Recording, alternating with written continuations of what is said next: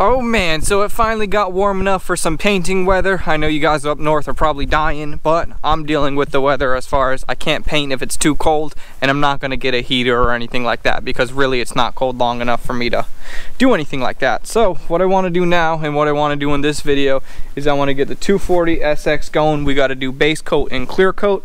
Right now it's sitting here just primed, it's completely sanded down. I gotta remask everything and then get my base coat mixed up and spray it down. And now, you're watching the new phone Who This channel of YouTube. Welcome to Boat Vision. So what is up and welcome. Thank you so much for joining me on another video. Right now, the 240, I got it sitting out in the sun because at night it still gets pretty cold and I want to make sure that surface is around at least 80 degrees would be nice. It's probably not going to be there by the time I'm painting because we're going to have to push it back in the shade, but that's all right. So what I want to do now is get everything blown out, get the shop cleaned out, make sure that there's as little dust as possible because I want to do everything that I can to make sure that no dust is landing in the base coat or clear coat because I want to make sure the car comes out as good as I can. Man, so we are looking pretty much ready to go, and for this job I'm going to be using, for the first time, I'm going to be using the brand new DeVilbiss DV1. I heard this is the gun that DeVilbiss brought to SEMA, and this is a step up, or it's a little bit newer than the DeVilbiss Techna. So this is what I've been using from DeVilbiss. I really like that gun. So for this car, I'm going to be using the DeVilbiss DV1 and also the new 3M cup setup thing. Well, I don't think this is a new setup, but it's new for me. So I'll give you guys a full comprehensive review on how I feel about this gun once I'm using it for a couple weeks. So definitely be on the lookout for that.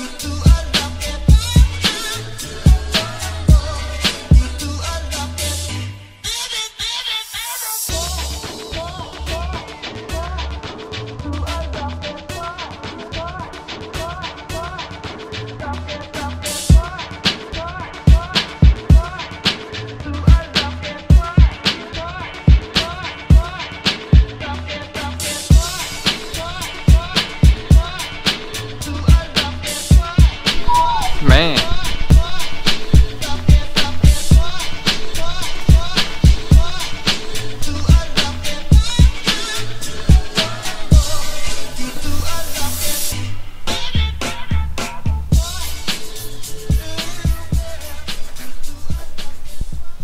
Man, so overall, I really like that gun. It has a really nice feel to it. I feel like it was a lot easier to clean up. I don't know how I feel yet about the whole new cup mixing setup.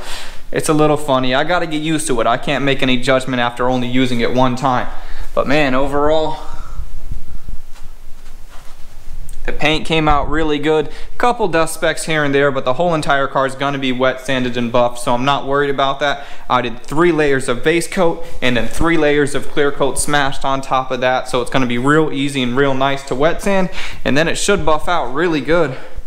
I mean, man, and the jams and everything, look, it looks solid.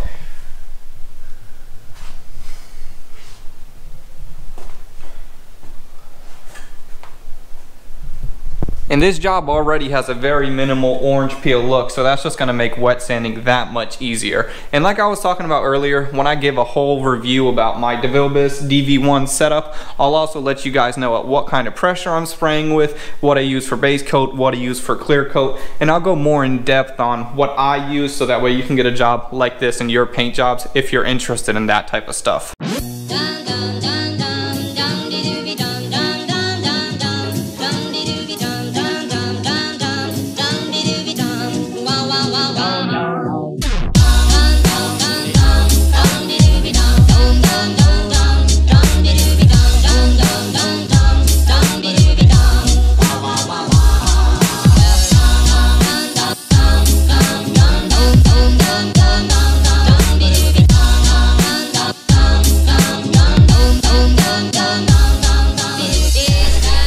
So overall, Saturday, successful day. I had a race over here so that way I can make sure I can get it done, because today's the only day that's gonna be warm for a little while. But man, overall, let me know what you think. I think it looks pretty solid. I mean, reflection is deep. You can see pretty good depth, everything. It looks really good. I'm happy with it. Like I said, we're gonna wet sand it so it's gonna look that much better. And seeing it with the cage and everything. Shout out to my blankets that are in there. Winnie the Pooh, what's up? And then I'm sure as the camera's panning along, if you notice real closely and then you see the light in the reflection, every once in a while you can pick up one of those dust specks, but that's just what happens. All cars have that, and then you wet sand them out. I've even seen people when they're in a really high-end booth, they still have some kind of issues, but I really can't complain for my conditions. I feel like my stuff usually comes out pretty solid. So the car looks good, and man, I kind of wanted to talk with you and say how, like, I know the uploads have been a little bit slow lately, but right now what I'm trying to do is I'm trying to get this stuff done that I need to get done, and along the way I'm making a video. But what I plan on doing real soon in the next week or two, because I got to get the 240 done and I got to get it out of there, Project Pepto, I'm going to be ordering a bunch of stuff for the car. That's just going to be upload after upload after upload, content like crazy, me explaining to you what I'm doing, going about the car, asking you for advice on like what paint color I want to use. I'll make that in a different video. I got a couple of ideas and I really want to know your opinion on what you think I should do, coilover wise, motor wise, everything. There's going to be so much to come on the pink Project Pepto Integra. So that's going to be it for the man. I cannot wait to start working on that car. And also, if you ordered parts, those are going to be on the way real soon. I'll text you or message you and kind of update you on that. So, man, that's going to be it for this one, you guys. Thank you so much for watching. Like this video, comment, subscribe, do all the stuff. You know what it is, YouTube. I'm out.